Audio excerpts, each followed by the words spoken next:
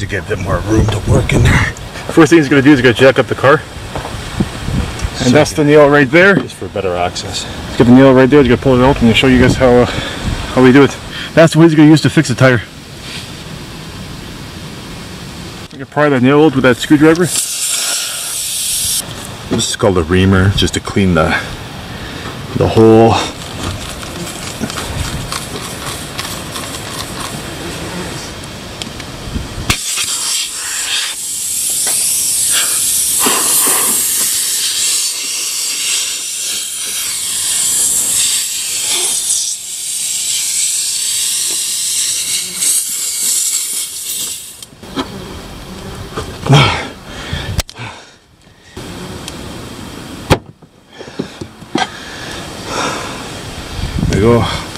There you go.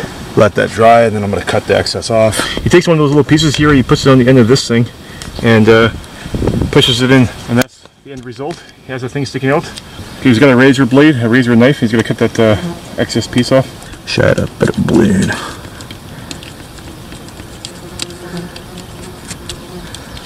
I don't know if you guys caught it in the video, but you put a little bit of rubber cement on that plug before you push it in. Apparently some people don't like to use it, but he did. I've never had a problem. They call this a temporary fix. I always like, it's a permanent fix to me. Yeah. I've never had a problem with it. Just checking the tire pressures now. So the tire pressures was obviously low because it was leaking. So we got the compressor going right now. We'll fill it up and it should be good.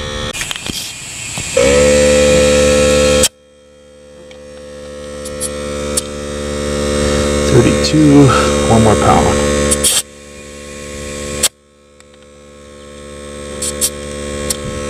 33.